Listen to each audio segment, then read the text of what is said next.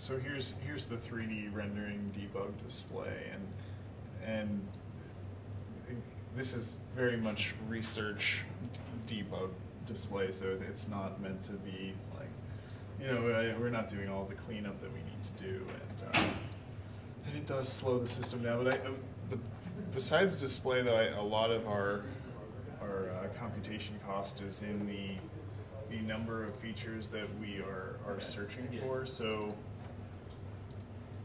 So in each frame, this is a 1 megapixel frame, and so we're finding these features, describing them. We're doing this at multiple scales, and then we're matching against a database of 500 to 500,000 plus. Yeah, sorry. So now I see where the time's going. Yeah. So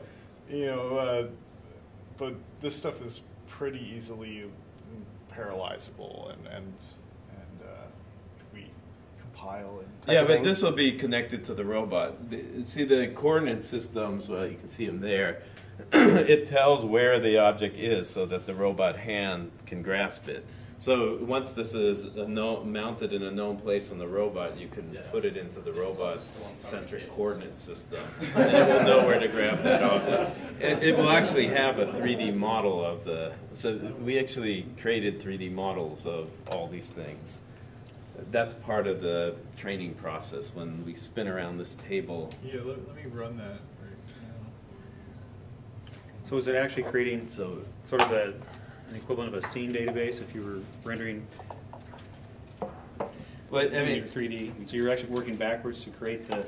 Well, when we collect, we also create a 3D model. So, this is collected by spinning this around. Yeah. And it's using these calibration patterns to know where all the points are. And by the time it's done, it's formed a 3D model. So it knows where all the vertices are, and it knows what it's texture mapped for each of those surfaces. And well, we're not at the texture map. Okay.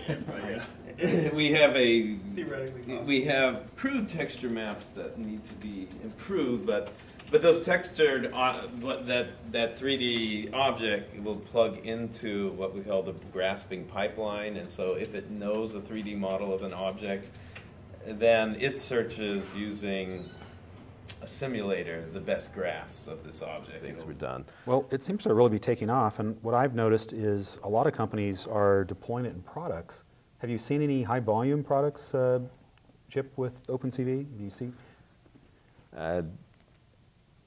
I don't know about high volume in particular. I mean, we've had 3.5 million downloads. I know it's used in swimming pool drowning detection, mine monitoring, and just on and on. I've had, because I don't have any requirement that you report to me what you're doing. I just had a company writing like, "Oh, you're not responding to my bugs. We're shipping this product," and he wanted a very particular thing on a particular architecture. I go, "Well, that's okay, so we'll answer you," but it wasn't. He had an uncommon need, but it was something for an ARM architecture. So we're developing apps and actually probably a standard for Android. So that'll be a. And so we have apps that we have panoramic stitching that works in the Street View data structure. Hopefully that'll come out and be enabled so that you can just add to Google Street View using Android. But we have many other things. I have camera-based interfaces so that you can move the phone around as if you're looking in a bigger document. A lot of camera utilities so that the somewhat cheap camera here can produce higher quality images using a lot of these techniques. And so we'll be doing, and also tracking 3D and recognizing barcodes and where this is, and recognizing images, which hopefully we'll show you later, recognizing objects. So that would be a high volume. And of course, the point of this summer is to do the same thing for the iPhone, so that there'll be an easy way for people to get vision on the iPhone. So, with Google, we might put out some sort of demo apps that are meant to be snipped, and you put your stuff in there, but it shows you how to get up and running. Well, your reference to the customer complaining about needing a bug fixed right away, that's probably the whole dilemma of deploying open source in a consumer product or a high volume product, because you don't have people working for you that can go fix bugs. You're dependent on the open source. Well, I mean, we do have this. I mean, when people come to me for consulting, because I'm too busy, we have the same contracting group, which is called ITSEs. I often point them there. There's probably other people that can do consulting, but they, you know, NVIDIA and other companies that want this kind of work. There are contractors around, and there's a user group of, now it's 45,000 people, many of whom are, you know, capable of development, so things can be posted there. So it may evolve just like Linux did, right? As to all these other variants. With Yeah, so I mean, there are people, and you know, I work with this particular contracting group, and you know, which can do specific jobs and optimize for this architecture or that. Or well, would you suggest that OpenCV is a good starting point for somebody that's new to computer vision?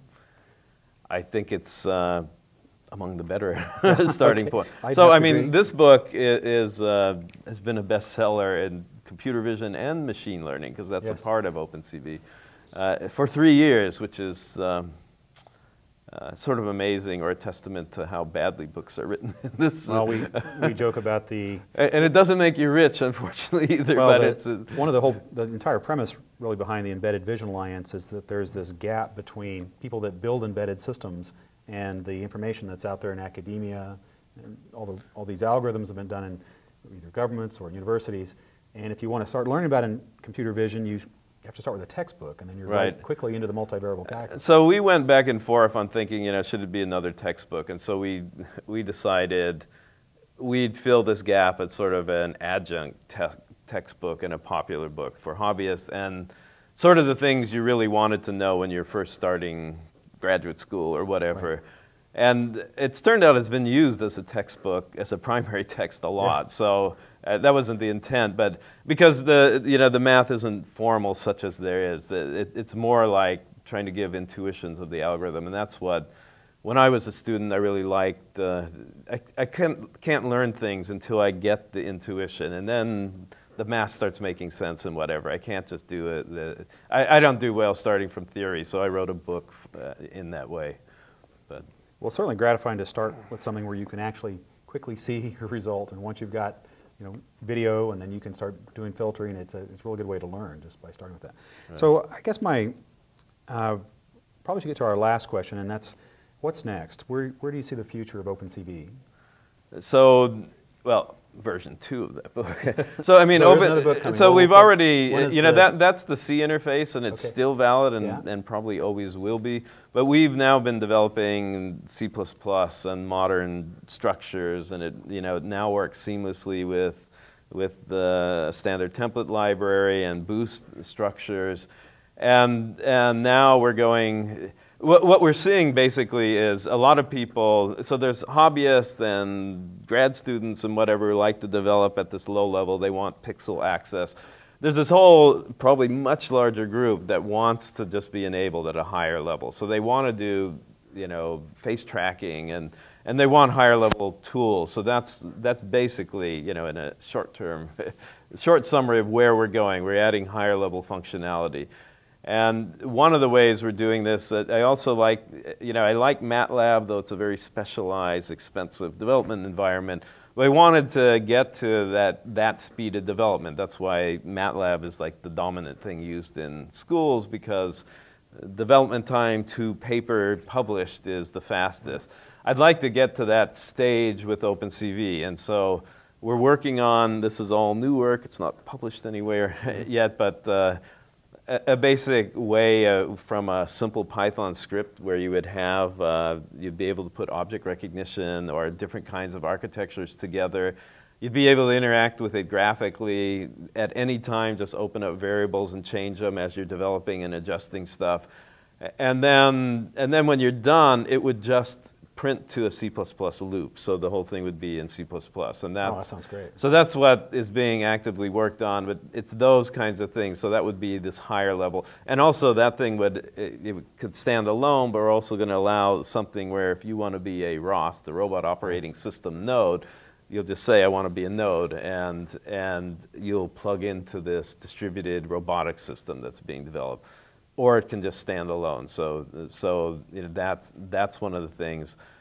Then I'm working on all kinds of higher level functionality. So I'm sponsoring or working with NIST, the National Institute of Standard, on this Solutions in Perception Challenge, where we're trying to... contest next month, you mentioned. It's a contest, but there's been many vision contests. This one differs in that it's actually trying to solve problems. So we hope the person who wins, I have this exponential scale. If you win at like 80%, you get something like $3, and then another percent you get 6, and it goes up to 10,000. And hopefully we'll raise the prize. But basically at 100%, you'll get this full prize money, because that last effort is really exponential harder.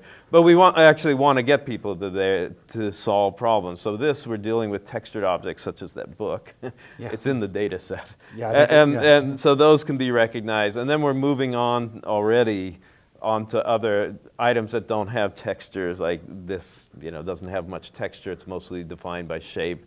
So that's already, we have the stuff that's far along in that. And then flexible objects and transparent. And so we're making approaches to all these things, and using things like the Connect and things that are following after that give you 2D and 3D data. So we're making use of that. And again, just also organizing this in higher level chunks. So you're keeping busy. There's only a few people, relatively few, know what to do with Kalman filters and point trackers. But there's a far larger group that can deal with, okay, here's a 3D face, its location in space. That's open to a lot more developers than that lower level stuff. But I want to give you a last plug for your book, but the one you're talking about, 2.0, is strictly a revision of this book? It doesn't talk about these higher level... No, it will expand. All the higher level stuff, the new functionality is being done in C++ with a Python interface. So now the whole library has a Python interface. And the way we scripted it, it actually makes it now easy for us to plug in new interfaces.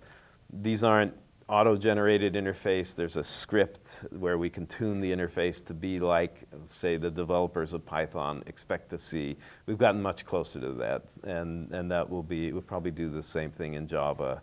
But so the new book will contain a lot of new material and a lot of the same material in C++. But this book stays valid. Those routines are still callable in the same way. Okay.